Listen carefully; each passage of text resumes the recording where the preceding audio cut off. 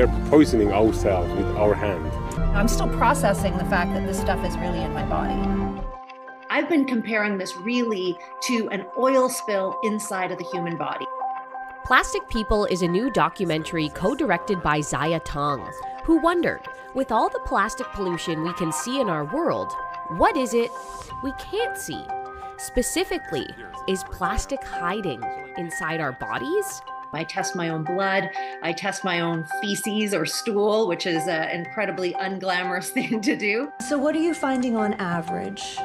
In every sample, we found microplastics. 11 microplastic particles in 2.5 milliliters. And if you think about the fact that you have, as an adult, 5 liters of blood coursing through your system, that's when that gives you pause.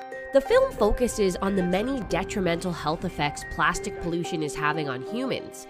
And one of the most shocking is declining fertility rates. E hanno scoperto che le plastiche stanno dentro le cellule.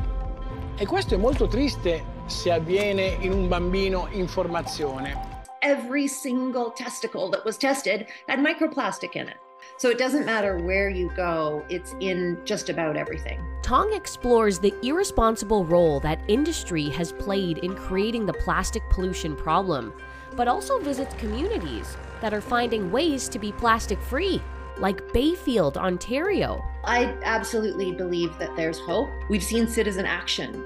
All you have to do is turn your washing machine from, regular spin to gentle spin, and that will reduce the amount of plastic coming from your clothing by 70%.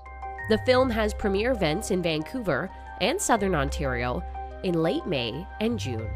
For more about the film and how to watch it, visit plasticpeopledoc.com.